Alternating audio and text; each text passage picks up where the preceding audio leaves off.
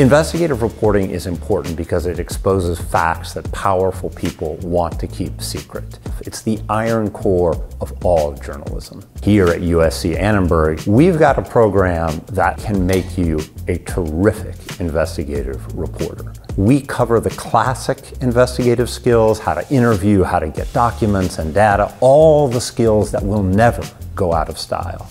And on top of that, we have a great new program in what's called OSINT journalism, sometimes called open source, that will teach you the most cutting-edge, technologically advanced way of finding stuff out. The magic of open source investigations is that these tools and the skills that we're learning are freely available for anyone on the internet. Facebook, Twitter, Google Earth, Google Maps are the tools that we use to investigate very complex stories. One day we learned about domain forensics, so that's looking at who might own the different websites, how to track IP addresses, geolocations. That means you get a photo and you learn how to track exactly what address and what unit number that photo was taken from. It is clear that professors like Mark and Kevin are just really excited about the journalism. That excitement is very infectious.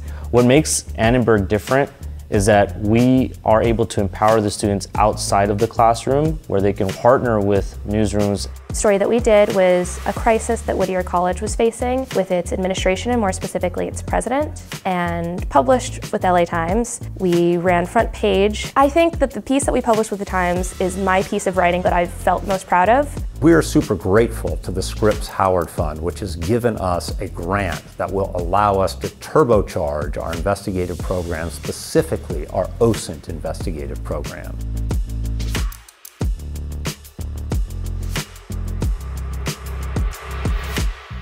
It's pretty clear that these open source investigative tools are something that journalists are going to need to know very, very soon how to use. This course has been phenomenal. I've expanded my horizons and my understanding of what's possible.